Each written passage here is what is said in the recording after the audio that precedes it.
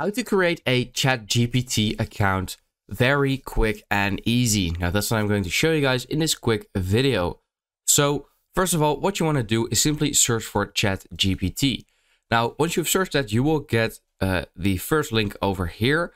Now, when I click on this, I usually get an error saying there's too many redirects. The reason for that is it will keep redirecting you to the site, but you have to be logged in.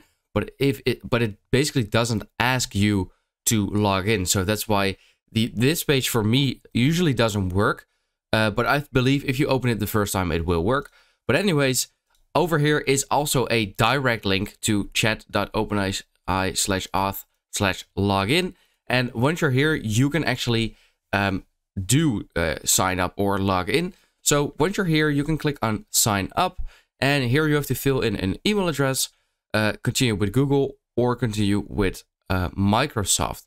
And I'm going to fill in an email address real quick. Once you've done that, hit continue. Then here you will have to choose a password. Once you've chosen that, just click on continue again. Then this will load up. It says verify your email. So I'm going to do that real quick on my phone because I actually have that email logged in on my PC. And once you open up your email, it's basically the same as any other verify thing.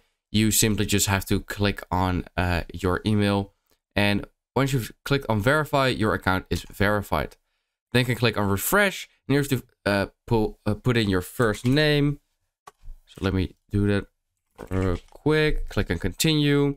Here you have to verify your phone number, but I already have an account and I already did that. So I'm not sure if that is possible for me again.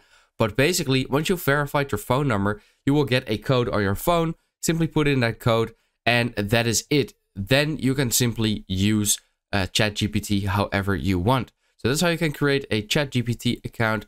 I hope this video helped you out. I'll see you next time. Have a good day.